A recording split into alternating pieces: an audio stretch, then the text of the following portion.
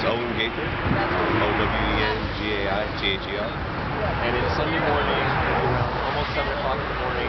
Tell us what last night was like, how many people were here, and was there any interaction with police?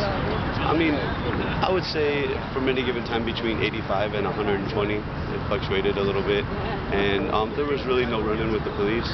And we're in front of 36 Park, it's the sidewalk. Is this, why do you think, is this something the police have said, that if you stay here, that that's not going to be an issue? I mean, kind of, yeah. It's kind of weird that they have us in front of a sidewalk where, like, there's so many cars going by.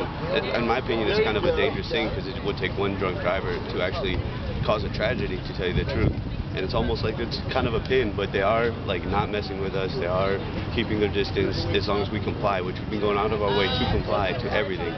Keeping 4 feet clear, keeping off the sidewalks, making sure everyone has room to pass and everything like that. So, I mean, it's kind of a give and take, and that's the approach we've been taking so far. My final question is, why is everyone getting roused? It's about 7. You're waking people up. Why is that? Because we kind of have, when the sun comes up, we kind of have to have everything cleaned up. Again, part of the compliance.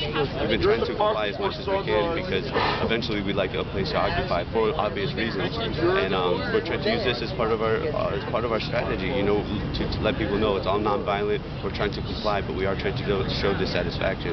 It's one thing that we all have in common for sure is dissatisfaction with the way things are going.